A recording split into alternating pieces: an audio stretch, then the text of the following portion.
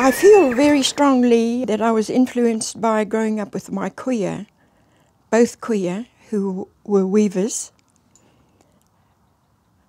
As I got older, of course,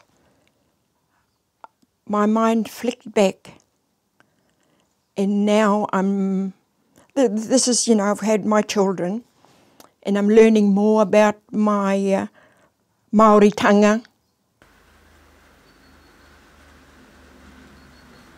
I remember growing up with one of my kuia, and she lived in the kauta, just tin-framed walls, great big fireplace, and a dirt floor.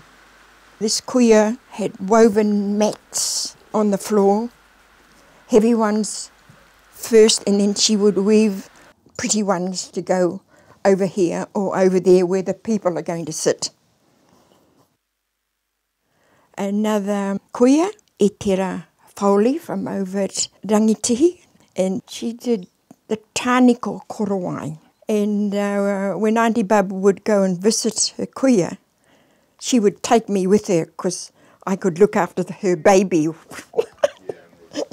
So I would go, and there's her stand there with her mahi, and I would get drawn to it. And I'd sit on her chair while she's talking to Auntie Bub, and she would tell me to, Anna, mahia.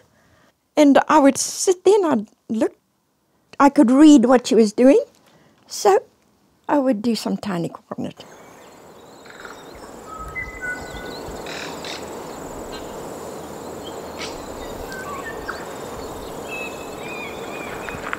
Now I know what we're going to do. So these kuia was very influential in my pathway of raranga. I never forget them. They come back to me all the time.